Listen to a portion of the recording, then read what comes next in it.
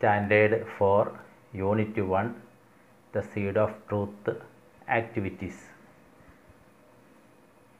ഈ പാഠത്തിൻ്റെ ആക്ടിവിറ്റീസാണ് ഈ വീഡിയോയിൽ നമ്മൾ പറയുന്നത്. ആക്ടിവിറ്റീസിലേക്ക് പോകുന്നതിന് മുമ്പ് ഈ പാഠത്തിൻ്റെ ക്ലാസ് എല്ലാവരും ആദ്യം കണ്ടിരിക്കണം.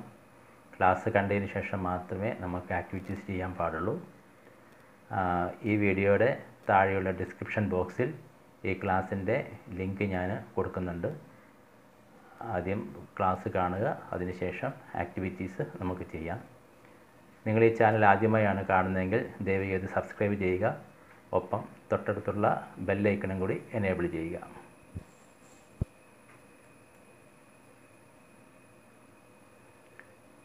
Have you ever zone A seed? നിങ്ങൾ എപ്പോഴെങ്കിലും ഒരു വിത്ത് നട്ടിട്ടുണ്ടോ? What things are needed for the growth of A seed? ഒരു വിത്ത് മുളച്ച് വലുതായി വളരുന്നതിന് എന്തൊക്കെ ഘടകങ്ങളാണ് ആവശ്യമായിട്ടുള്ളത്? Let's read this poem. നമുക്ക് ഈ പാട്ട് ഒന്ന് പാടി നോക്കാം. Seeds. A little seed for me to so, A little earth to make it grow, a little hole, a little pat, a little wish, and that is that, a little sun, a little shower, a little while, and then a flower. ഇപ്പോൾ പാട്ട് നിങ്ങൾ പാടി കേട്ട് കാണും അല്ലേ? എന്തൊക്കെ ഘടകങ്ങളാണ് ഒരു വിത്ത് മുളച്ച് വളരുന്നതിന് ആണ് ഈ കവിതയിൽ പറയുന്നത്? A little seed for me to so, നടാനായിട്ട് അല്ലെങ്കിൽ വിതയ്ക്കാനായിട്ട് ഒരു ചെറിയ വിത്ത് വേണം. A little earth to make it grow, ആ വിത്തിന് വളരാൻ എന്ത് വേണം? എർത്ത്, അതായത് മണ്ണ് വേണം എന്നാണ് പറയുന്നത്. എ ലിറ്റിൽ ഹോള്, ഒരു ചെറിയ കുഴി, ഒരു ചെറിയ കുഴി എടുത്തിട്ടാണല്ലോ നമ്മൾ വിത്തുകൾ നടുന്നത്. എ ലിറ്റിൽ പാറ്റ് എന്ന് പറഞ്ഞാൽ നമുക്ക് അതിന് തലോടണം അല്ലേ, അതിനെ ശുശ്രൂഷിക്കണം. A little wish and that is that, അതിനൊരു ആഗ്രഹം ഉണ്ടാകണം, അത്രയാണ് ഇതിന് വേണ്ടത്. എ ലിറ്റിൽ സൺ എന്ന് പറഞ്ഞാൽ സൂര്യപ്രകാശം വേണം.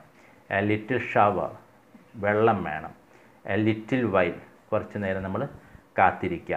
ആൻഡ് ദെൻ എ ഫ്ലവർ, അത് വളർന്ന് വലുതായി അതിൽ പൂക്കളും കായ്കളും ഉണ്ടാകുമെന്നാണ് ഈ കവിതയിൽ പറയുന്നത്.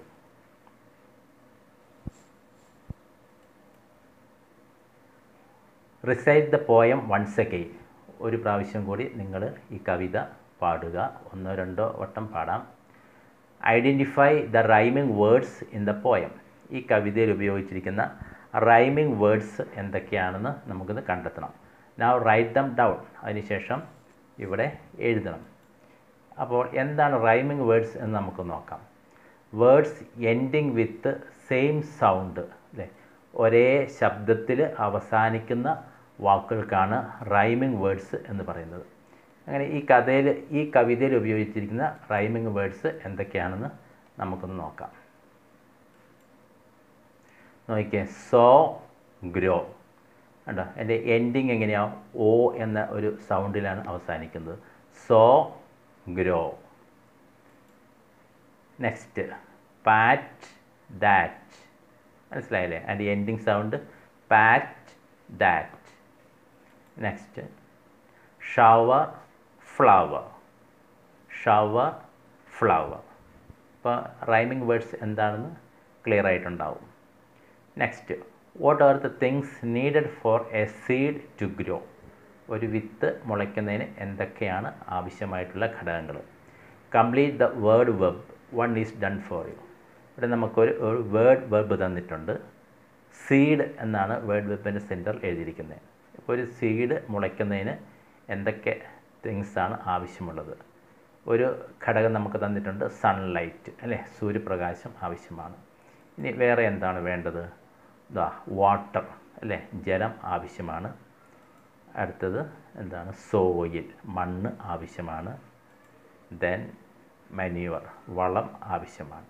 ഇപ്പോൾ ഒരു വിത്ത് മുളയ്ക്കുന്നതിന് 4 ഘടകങ്ങളാണ് ഇവിടെ പറഞ്ഞിരിക്കുന്നത്: sunlight, water, soil and മാന്യൂവർ. Activity 1. The child who grows the biggest, healthiest plant will become the prince or the princess.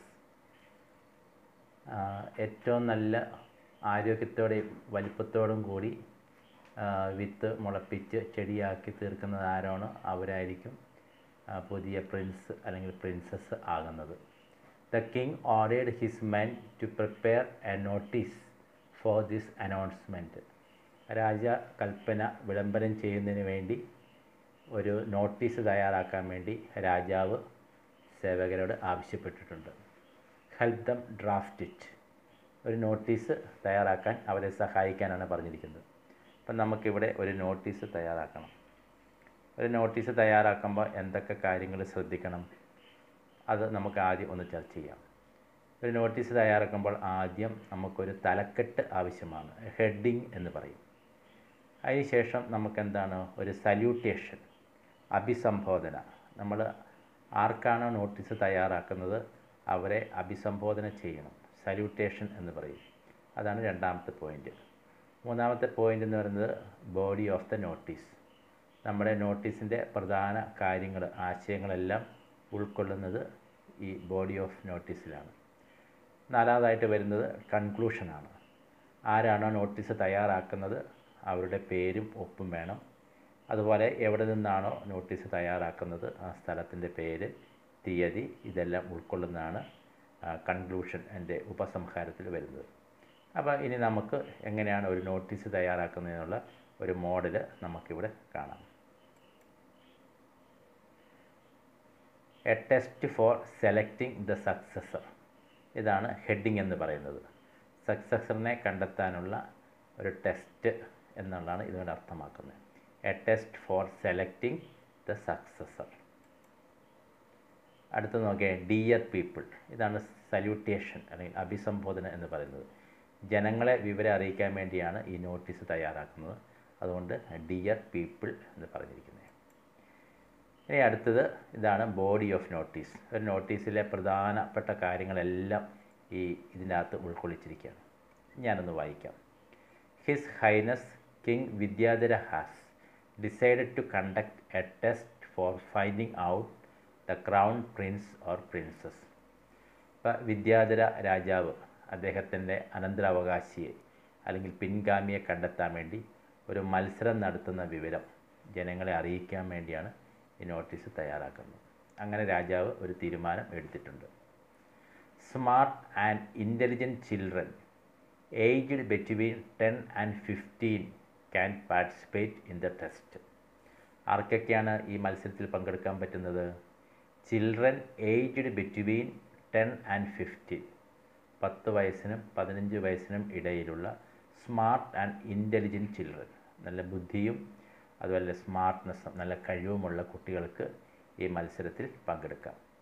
Those who are interested, താല്പര്യമുള്ള എല്ലാവർക്കും, must reach the palace at the prescribed time, നിഷ്കർഷിച്ചിരിക്കുന്ന സമയത്ത് രാജകൊട്ടാരത്തിൽ താല്പര്യമുള്ള എല്ലാവരും എത്തിച്ചേരണമെന്നാണ് രാജാവ് കൽപ്പിക്കുന്നത്. Venue എന്ന് പറഞ്ഞാൽ സ്ഥലം, മത്സരം നടക്കുന്ന സ്ഥലം. എവിടെയാണത്? Palace auditorium, kingdom of Gandhara. Gandhara കിങ്ഡത്തിലെ palace ഓഡിറ്റോറിയത്തിൽ വെച്ചാണ് മത്സരം നടക്കുന്നത്. ഡേറ്റ്, എന്നാണ് മത്സരം നടക്കുന്നത്? 10th July 2020, ജൂലൈ മാസം 10-ാം തീയതി 2020 മത്സരം നടക്കുന്നത്. ടൈം, സമയം തന്നിട്ടുണ്ട്, 10 AM, രാവിലെ 10 മണിക്ക്. ഇതാണ് ബോഡി ഓഫ് ദി നോട്ടീസ് എന്ന് പറയുന്നത്. ഇനി നമുക്ക് കൺക്ലൂഷൻ ഉണ്ട്.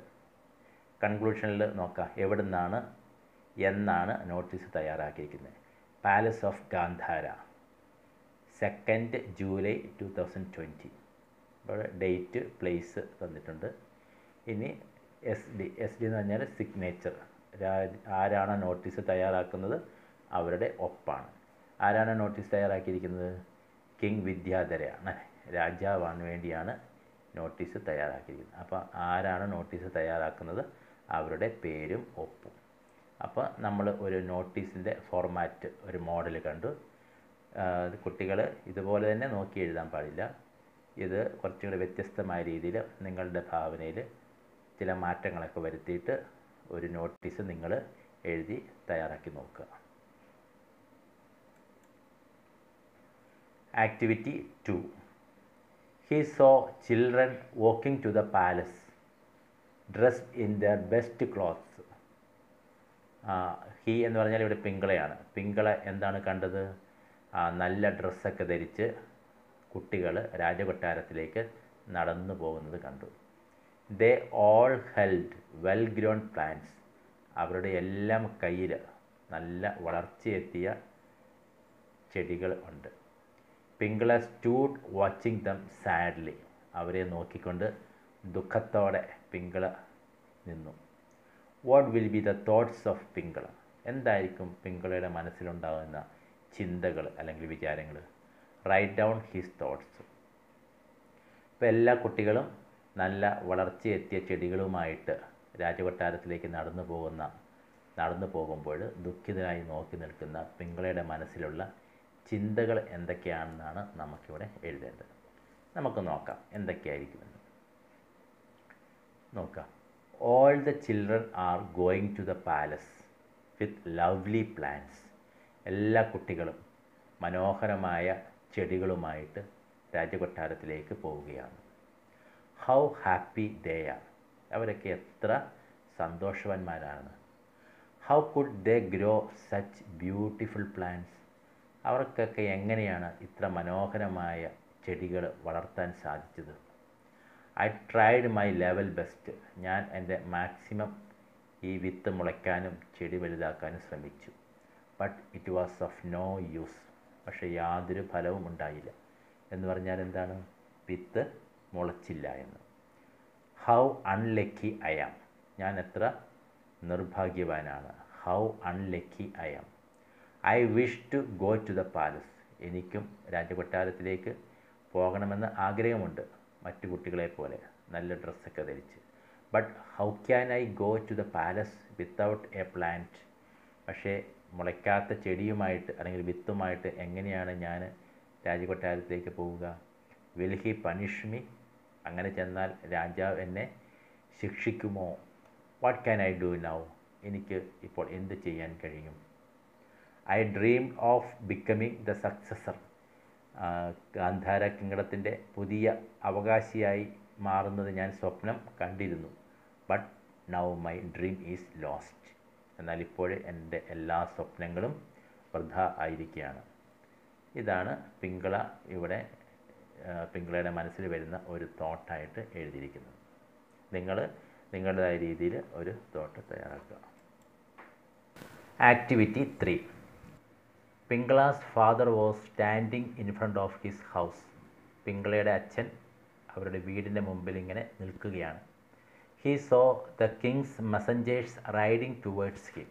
അപ്പോൾ രാജാവിൻ്റെ മെസ്സഞ്ചേഴ്സ് എന്ന് പറഞ്ഞാൽ സന്ദേശവാഹകർ, ദൂതന്മാർ അവരുടെ അടുത്തേക്ക്, അച്ഛൻ്റെ അടുത്തേക്ക് വരുന്നത് കണ്ടു.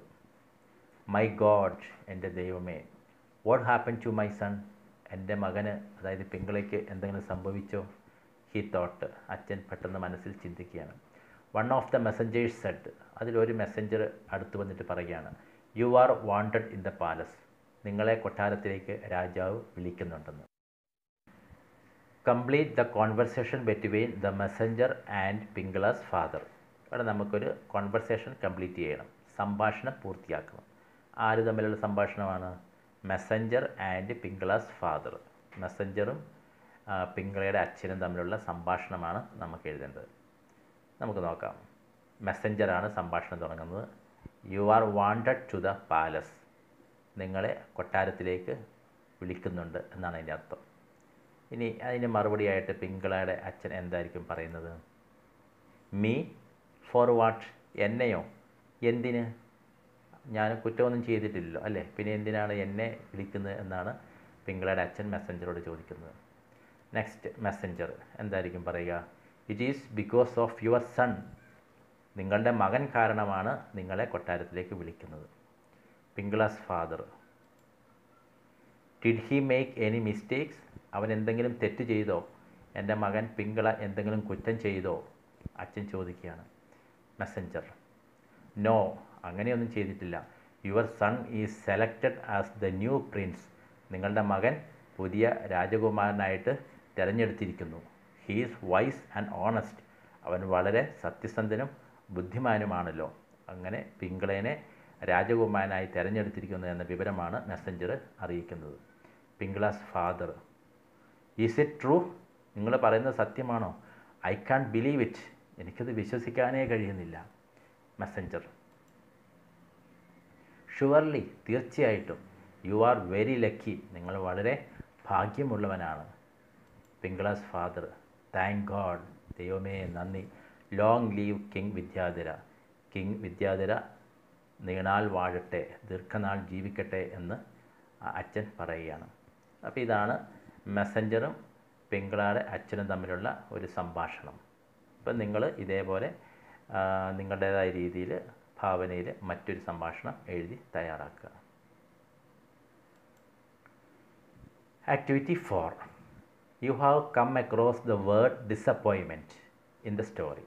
ഈ സ്റ്റോറിയിൽ ഡിസപ്പോയിൻമെൻറ്റ് എന്ന വാക്ക് നമ്മൾ കണ്ടിട്ടുണ്ട്, പരിചയപ്പെട്ടിട്ടുണ്ട്.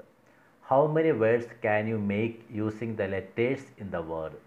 ഈ വാക്കിലുള്ള അക്ഷരങ്ങൾ ഉപയോഗിച്ചിട്ട് എത്ര പുതിയ പദങ്ങൾ നിങ്ങൾക്ക് ഉണ്ടാക്കാൻ സാധിക്കും? Make as many words and write the below. നിങ്ങൾക്ക് കഴിയുന്നത്ര വാക്കുകൾ ഉണ്ടാക്കുക, അത് ഇവിടെ എഴുതാനാണ് ആവശ്യപ്പെട്ടിരിക്കുന്നത്. ഇപ്പം ഞാൻ കുറേ വാക്കുകളൊന്നും ഉണ്ടാക്കുന്നില്ല. നിങ്ങൾക്കൊരു മോഡലായിട്ട്, എക്സാമ്പിളായിട്ട് ഒരു 5 വാക്കുകൾ കണ്ടെത്തിയിട്ട് എഴുതി കാണിക്കാം. നോക്കുക. ഒന്ന് അപ്പോയിൻറ്റ് അല്ലേ, ഇവിടെ ഡിസപ്പോയിൻ്റ് എന്നുള്ളതിൽ അപ്പോയിൻറ്റ്. പോയിൻ്റ്, അതിൽ തന്നെയുള്ള വേറൊരു വാക്കെടുത്ത് പോയിൻ്റ്. അടുത്ത ടെസ്റ്റ്, ഈ പാഠത്തിൽ പറയുന്നതാണ്. ഇതിൻ്റെ അകത്ത് നിന്ന് ടി, പിന്നെ ഇ, എസ്, ടി, ഈ വാക്കുകളെടുത്ത് ടെസ്റ്റ്. അടുത്ത് ഓയിൻമെൻറ്റ്, ഇതിനകത്ത് അക്ഷരങ്ങൾ കൂട്ടിച്ചേർത്തിട്ട് ഓയിൻമെൻറ്റ്. Next T. ഇങ്ങനെ 5 വാക്കുകളാണ് ഞാൻ കണ്ടുപിടിച്ചത്. ഇതേപോലെ ധാരാളം വാക്കുകൾ നിങ്ങൾക്ക് ചെറുതും വലുതുമായിട്ട് ഉണ്ടാക്കാൻ സാധിക്കും. അത് നിങ്ങൾ തന്നെ സ്വയം കണ്ടെത്തി ബുക്കിലേക്ക് എഴുതുക. Next, now arrange the words in the alphabetical order. ഈ തയ്യാറാക്കിയ വാക്കുകളെ നമുക്ക് അക്ഷരമാലാക്രമത്തിൽ പൂർത്തിയാക്കണം. അക്ഷരമാലാക്രമം എന്ന് പറഞ്ഞാൽ അറിയാലോ അല്ലേ? ഇംഗ്ലീഷിലെ ആദ്യ അക്ഷരങ്ങൾ അനുസരിച്ച് ഈ വാക്കുകളെ ക്രമപ്പെടുത്തുക. നമുക്ക് നോക്കാം എങ്ങനെയാണെന്ന്. ഫസ്റ്റ് വേർഡ് അപ്പോയിൻറ്റ്, എയിലാണ് തുടങ്ങുന്നത് അല്ലേ? അപ്പോയിൻറ്റ്. നെക്സ്റ്റ് ഓയിൻമെൻറ്റ്, എ കഴിഞ്ഞ് പിന്നെ B, C, D, E, F, G, H, I, J, K, L, M, N, ഇതിലൊന്നും വാക്കുകളില്ല. അടുത്ത് ഓയിൻമെൻറ്റ്. അടുത്തത് പോയിൻറ്റ്, ഒ കഴിഞ്ഞ് പി ആണ്, point. Next T, Q, R, S, ഇതിലൊന്നുമില്ല. അടുത്ത് ടി ആണ്, ടി. അടുത്ത് ടെസ്റ്റ് അല്ലേ? ടിയിൽ തന്നെയാണ് 2 വാക്ക് തുടങ്ങുന്നത്. അപ്പോൾ ആദ്യത്തെ വാക്ക് ഏതാണെന്ന് നോക്കുക. അത് ഇ ആണ്, ഇവിടെ ഇ ആണ്. പിന്നെ മൂന്നാമത്തെ വാക്ക് ഇവിടെ എ ആണ്, മൂന്നാമത്തെ അക്ഷരം ഇവിടെ എ ആണ്, ഇവിടെ എസ് ആണ്. അതുകൊണ്ട് ടി ആദ്യം വന്നു. ഇപ്പം നമ്മളിതിനെ ആൽഫബറ്റിക് ഓർഡറിൽ അറേഞ്ച് ചെയ്തിട്ടുണ്ട്. ഇതുപോലെ നിങ്ങൾ കൂടുതൽ പദങ്ങൾ കണ്ടെത്തി ആൽഫബറ്റിക് ഓർഡറിൽ അറേഞ്ച് ചെയ്യുക. Next activity 5. The following are events taken from the story the seed of truth. ഇവിടെ കുറേ സംഭവങ്ങൾ തന്നിട്ടുണ്ട്. 9 സംഭവങ്ങൾ തരുന്നുണ്ട്. ഈ 9 സംഭവങ്ങളും ദ സീഡ് ഓഫ് ട്രൂത്ത് എന്ന കഥയിലുള്ളതാണ്. They are in jumbled order. Jumbled order എന്ന് പറഞ്ഞാൽ എന്താണ്? ക്രമം തെറ്റിച്ചാണ് തന്നിരിക്കുന്നത്. Re arrange the events in the correct order.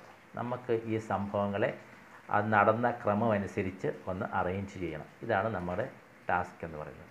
അപ്പോൾ നമ്മൾ ആദ്യം ഈ സംഭവങ്ങളൊക്കെ ഒന്ന് വായിച്ച് അതിൻ്റെ അർത്ഥം മനസ്സിലാക്കി നോക്കാം. നമുക്കിതിനെ ഒന്ന് അറേഞ്ച് ചെയ്ത് നോക്കാം. ഒന്നാമത്തെ സെൻറ്റൻസ് എന്താണ്? Vidyadhara was the king of Gandhara. Vidyadhara ഗാന്ധാരയിലെ രാജാവായിരുന്നു. He was very old and had no children. അദ്ദേഹം വളരെ പ്രായമായവനും മക്കൾ ഇല്ലാത്തവനും ആയിരുന്നു. മൂന്നാമത്തെ എന്താണ്? He decided to conduct A test for finding his successor. അതുകൊണ്ട് തന്നെ അനന്തരാവകാശിയെ, സക്സസറെ കണ്ടെത്താൻ വേണ്ടി ഒരു മത്സരം നടത്താൻ തീരുമാനിച്ചു. 4. The king distributed seeds to the children. മത്സരത്തിൻ്റെ ഭാഗമായിട്ട് എല്ലാ കുട്ടികൾക്കും ഓരോ വിത്ത് കൊടുക്കാൻ തീരുമാനിച്ചു. പിങ്കള ഓൾസോ ഗോട്ട് സം സീഡ്സ്. പിങ്കള എന്ന് പറയുന്ന ആൾക്കും വിത്ത് കിട്ടി. പിങ്കള സോഡ് the seed but it did not sprout.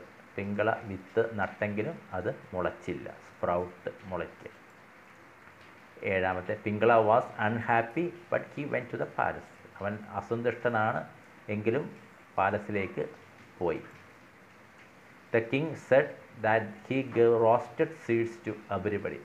കൊട്ടാരത്തിൽ വന്ന എല്ലാവരോടും രാജാവ് ഒരു സത്യം പറയുകയാണ്, ഞാൻ എല്ലാവർക്കും റോസ്റ്റഡ് സീഡ്സ്, വറുത്ത വിത്തുകളാണ് കൊടുത്തത്. Last Pingala became the Prince. പിങ്കളയുടെ വിത്ത് മാത്രം മുളച്ചില്ല, ബാക്കി എല്ലാവരുടെയും വിത്ത് മുളച്ചു. അപ്പോൾ പിങ്കള മാത്രമാണ് സത്യസന്ധനായിട്ട് അവിടെ വന്നത്. അതുകൊണ്ട് പിങ്കള ബിക്കെയിം ദ പ്രിൻസ്. പിങ്കള പുതിയ സക്സസറായി, അവകാശിയായിട്ട് മാറുന്നു. അപ്പോൾ ഈ സംഭവങ്ങളെ ഇവിടെ അതിൻ്റെ ക്രമമനുസരിച്ച് അറേഞ്ച് ചെയ്തിട്ടുണ്ട്. Activity 6. Pingala സോഡ് the seed in A pot in his garden. പിങ്കളയ്ക്ക് കിട്ടിയ വിത്ത് അവൻ്റെ ഗാർഡനിൽ അവനൊരു ചട്ടിയിൽ പോട്ട് നട്ടു. Have you ever zone seeds? നിങ്ങൾ ഇതേപോലെ വിത്തുകളൊക്കെ നട്ടിട്ടുണ്ടല്ലോ.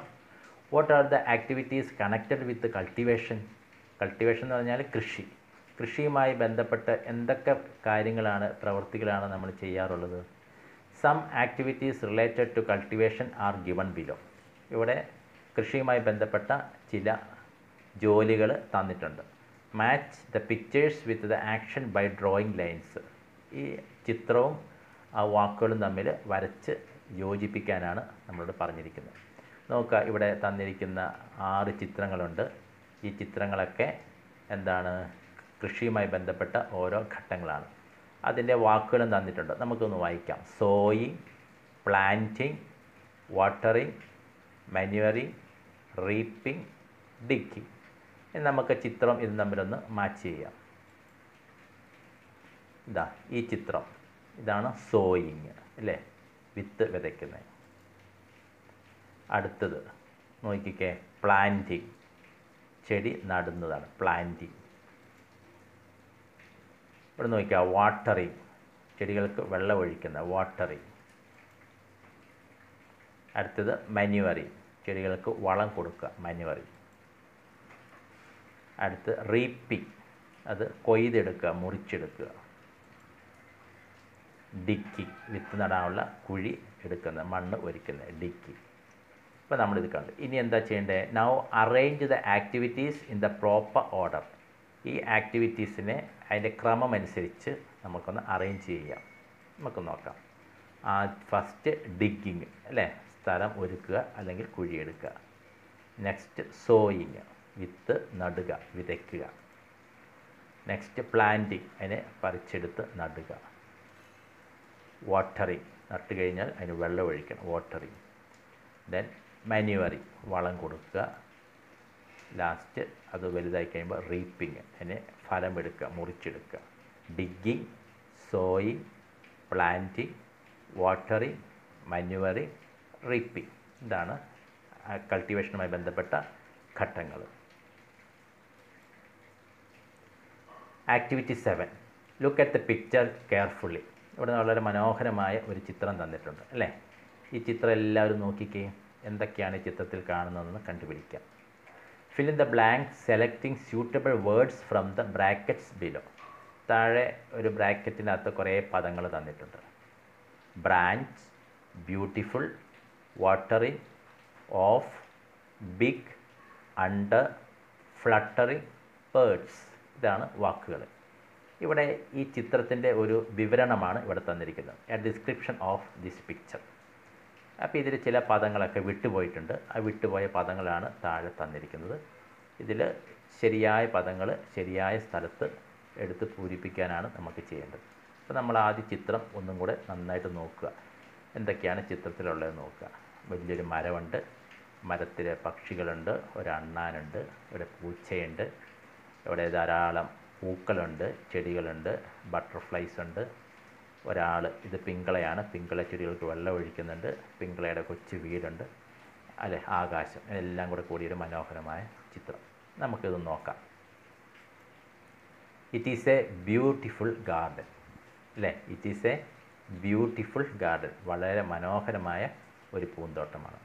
There are flowers dash different colours അല്ലേ, പലതരത്തിലുള്ള പൂക്കൾ ഉണ്ടെന്നാണ് ഇവിടെ പറയുന്നത്. ദർ ആർ ഫ്ലവേഴ്സ്, എന്താണ് അവിടെ വേണ്ടത്? Of. There are flowers of different colours. Butterflies R dash around the flowers. പൂക്കൾക്ക് ചുറ്റും പൂമ്പാറ്റകൾ ഇങ്ങനെ വട്ടമിട്ട് പറക്കുന്നു. ഏത് വാക്കാണ് വേണ്ടത്? ഫ്ലട്ടറി, ചിറകടിച്ച് പറക്കുക എന്ന, വട്ടമിട്ട് പറക്കുക എന്നാണ് ഇതിൻ്റെ അർത്ഥം. അടുത്ത് നോക്കാം. പിങ്കള ഈസ് ഡാഷ് ദ പ്ലാന്റ്സ്. പിങ്കള എന്താ ചെയ്യുന്ന ചെടികൾക്ക്? വളരെ എളുപ്പമാണ്. Yes, watering. Pingala is watering the plants. There is A dash tree at the corner of the garden. അല്ലേ, ഗാർഡൻ്റെ മൂലയ്ക്ക് എന്തോ ഉണ്ട് എന്നാണ് പറയുന്നത്. എന്താണുള്ളത്? എ ബിഗ് ട്രീ, അല്ലേ, ഒരു വലിയ മരം ഈ പൂന്തോട്ടത്തിൻ്റെ മൂലയ്ക്കുണ്ട്. To dash are sitting on the tree. മരത്തിൽ 2 ആളുകൾ ഇരിപ്പുണ്ട്. ആരാണ് 2 ആളുകൾ ഇരിക്കുന്നത്? നമുക്ക് നോക്കാം. 2 birds are sitting on the tree. A cat is playing dash the tree. ഒരു പൂച്ച കളിക്കുന്നത് കാണാം, അല്ലേ. മരത്തിൻ്റെ എവിടെയാണ് കളിക്കുന്നത്? Yes, A cat is playing under the tree. മരത്തിൻ്റെ അടിയിൽ അല്ലെങ്കിൽ മരത്തിൻ്റെ ചുവട്ടിൽ. There is A squirrel on A dash of the tree. മരത്തിൻ്റെ ഒരു ശിഖരത്തിൽ, അല്ലേ, എന്നാണ് നമുക്ക് വേണ്ടത്. എ ബ്രാഞ്ച് ഇവിടെ ചിത്രത്തിൽ കാണാം. There is A squirrel on A branch of the tree. അപ്പം നമ്മൾ ഈ വിവരണം തന്നിരിക്കുന്ന പദങ്ങൾ ഉപയോഗിച്ച് കംപ്ലീറ്റ് ചെയ്തിട്ടുണ്ട്. Next, activity 8. What do you see in the picture? നോക്കിക്കേ, ഇവിടെ നല്ല ഒരു ചിത്രം നമുക്ക് കാണാൻ സാധിക്കും.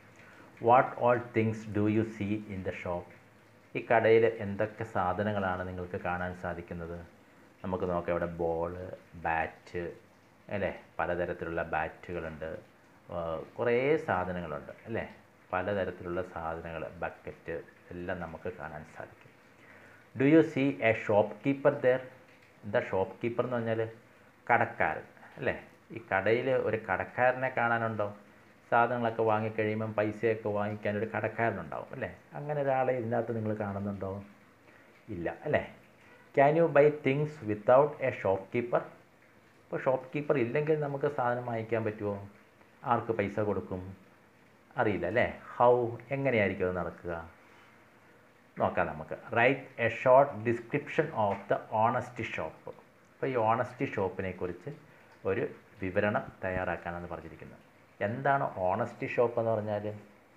നമ്മളിവിടെ നേരത്തെ സൂചിപ്പിച്ചതുപോലെ, അല്ലേ, ഷോപ്പ് കീപ്പർ ഇല്ല. നമുക്കിഷ്ടമുള്ള സാധനം നമ്മൾ സെലക്ട് ചെയ്യുന്നു, എടുക്കുന്നു, അതിൻ്റെ പൈസ അവിടെ വയ്ക്കുന്നു. അതാണ് ഓണസ്റ്റി ഷോപ്പ്. നമുക്ക് നോക്കാം ഒരു വിവരണം. This is an honesty shop. ഇതൊരു ഓണസ്റ്റി ഷോപ്പ് ആണ്. So many things are kept in the shop. ധാരാളം സാധനങ്ങൾ ഈ കടയിൽ ഉണ്ട്. Price tags R Tide in each things. ഓരോ സാധനത്തിലും അതിൻ്റെ വില എഴുതി വച്ചിട്ടുണ്ട്. അതാണ് ഇതിൻ്റെ പ്രത്യേകത. There is no shop keeper in the shop. ഈ കടയിൽ ഒരു ഷോപ്പ് കീപ്പർ ഇല്ല, ഒരു കടക്കാരനില്ല, അല്ലെങ്കിൽ അതിൻ്റെ മുതലാളി, ഓണറില്ല. People can select the things and put the money in the box. നമുക്ക് ആവശ്യമുള്ള സാധനങ്ങൾ ഇവിടെ നിന്ന് സെലക്ട് ചെയ്ത് എടുക്കാം, വാങ്ങിക്കാം. പൈസയോ ഇവിടെ സൂക്ഷിച്ചിരിക്കുന്ന മണി ബോക്സിൽ നമുക്ക് നിക്ഷേപിക്കാം. Some people are buying things from the shop, അല്ലേ. ചില ആളുകളൊക്കെ കടയിൽ നിന്ന് സാധനങ്ങൾ വാങ്ങിക്കുന്ന നമുക്ക് കാണാം. Honesty shop is A good idea, അല്ലേ. കടക്കാരൊന്നുമില്ലാത്ത നമുക്ക് നല്ല സത്യസന്ധത കിട്ടാൻ വേണ്ടിയുള്ള നല്ല ഒരു ആശയമാണ് ഈ ഓണസ്റ്റി ഷോപ്പ് എന്ന് പറയുന്നത്. നിങ്ങൾ ഇതുപോലെ നിങ്ങളുടേതായ രീതിയിൽ ഒരു ചെറിയ ഡിസ്ക്രിപ്ഷന് എഴുതാൻ ശ്രമിക്കുക.